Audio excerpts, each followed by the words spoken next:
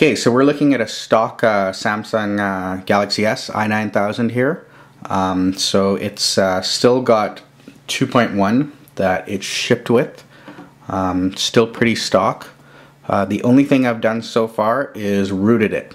So now what we're going to do is we are going to, here I'll show you that it's rooted. You can tell something's rooted quickly by looking at for that thing, super user. Okay, so we're rooted. So now what we need to do is put Froyo on this thing and put a nice custom ROM on it so we can really make the most out of this hardware.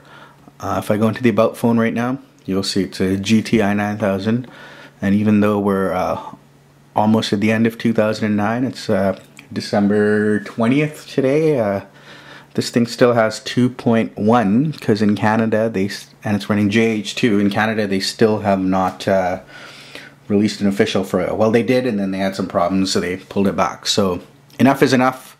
Time to put on a good custom ROM. I'm going to walk you guys through it, so hopefully that'll encourage you guys to do the same.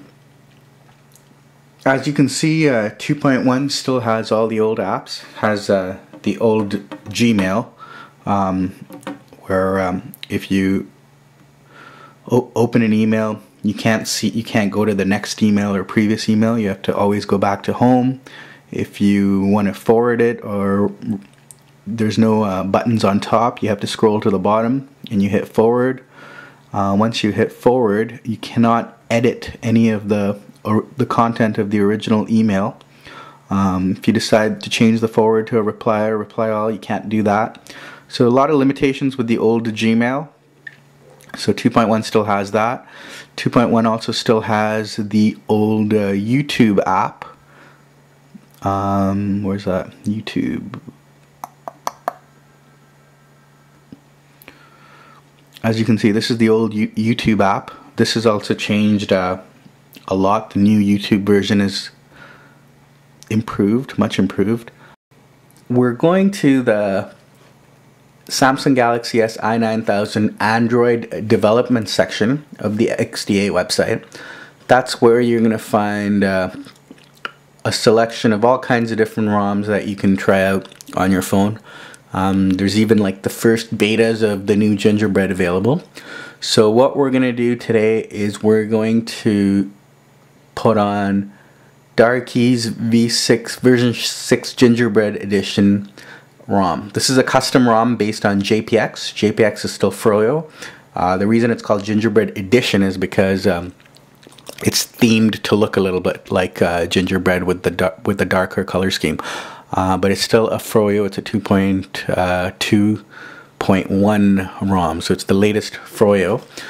So first thing we need to do is we need to download the ROM and download the custom recovery. You need a custom recovery before you can install this ROM. So let's download the ROM. We've started downloading the ROM. It says it take about 25 minutes. 184 meg package. So this is an entire package. It's a lot of the custom ROMs you have to first download the stock firmware from Samsung, put it on, and then you install the ROM on top of the firmware. This is a full package, so you just download the entire ROM in one shot. Darky has made it really easy for us to do all this with very clear instructions. So he's got the link to download the custom recovery, Clockworkmod Recovery, right here on the same XDA thread. So we're going to go ahead and do that. Okay, so I've downloaded the ROM as well as the zip file for Clockworkmod. So now we're going to connect the phone to the laptop and copy this file over to the SD card so we can reboot and flash it.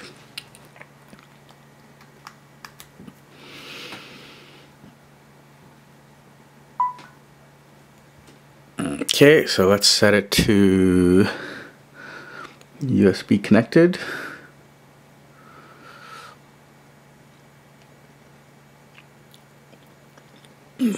Okay, now we gotta copy it over.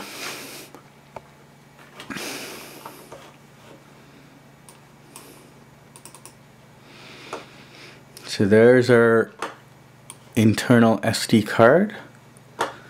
Now I am going, there's my root app that I had pushed in earlier. Now where's my file? So here's the file I just downloaded. So I'm just going to drag it over. We're also going to copy the ROM, the Darky's ROM that we downloaded, to the internal SD card on the phone.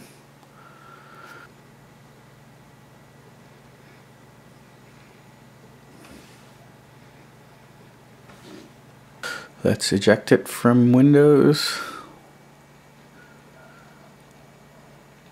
Alright.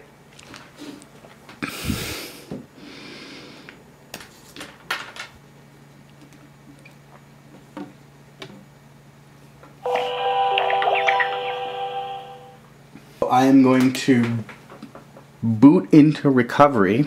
You do that on a Galaxy S by holding the volume button up, holding down the power then,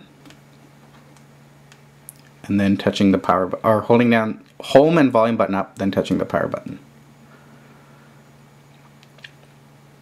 Let go when that comes up.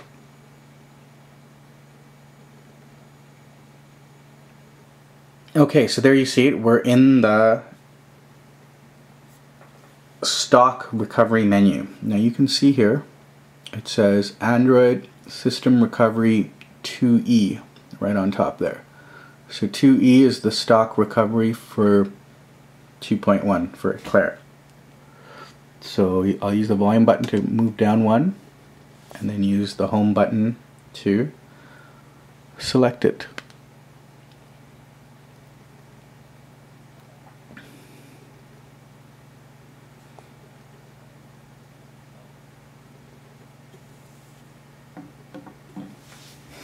Okay, I did it once, I'm going to do it a second time now.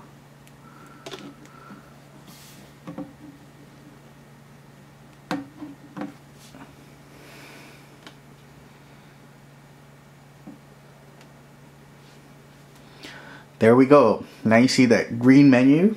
We're in Clockworkmod Recovery. Sweet.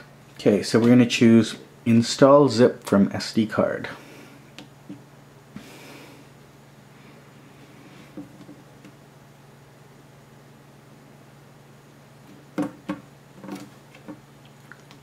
Choose Zip from SD card.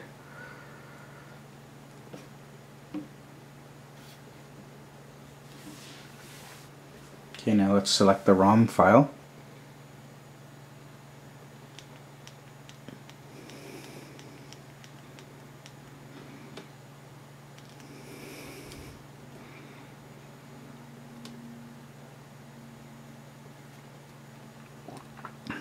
Okay, so this is the confirm install. Alright, here we go. Okay, so now it's starting to do the flash. This is exciting.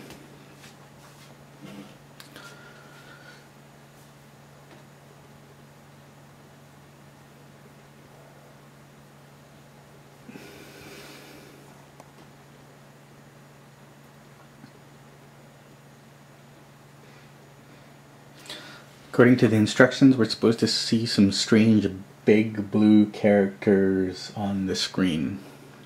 And this should take about a minute. Let's see what happens.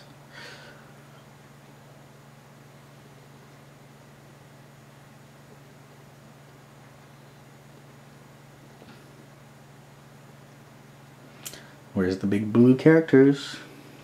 So-called big blue characters. Don't see them. Okay. So that seems to be on schedule, about a minute there to copy all the oh, there's our big blue characters. Cool.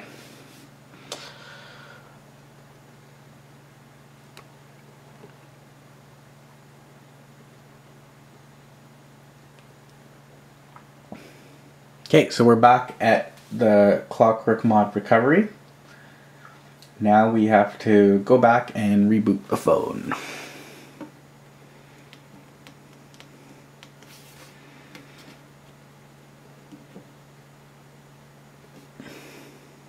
Okay, reboot system now.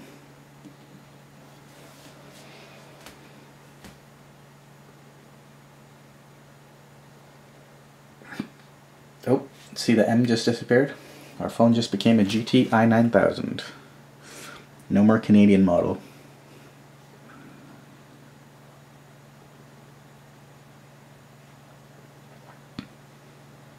Okay, so this part should take 5 to 10 minutes as the ROM needs to de-odex and zip align. So we'll wait till it gets through its thing. Wow, Nexus 1 launch screen, nice.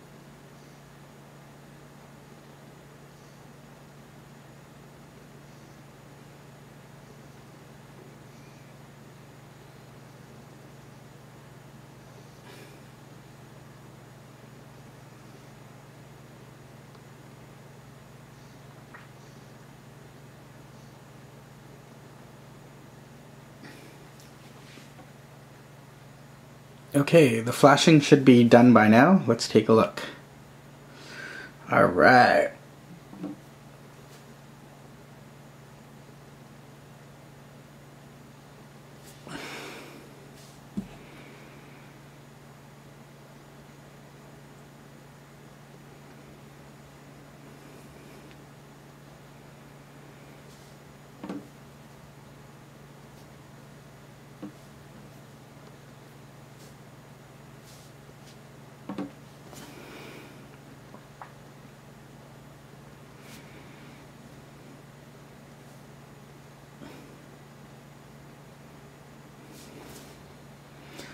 Alright, here we go with the Gingerbread launcher.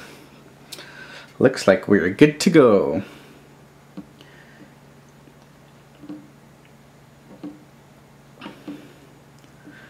Looking at our About phone now. Firmware version 2.2.1. Darky's. Excellent. We're good to go. And that's how you flash Darky's custom ROM. Thanks everyone for watching. This thing's fast.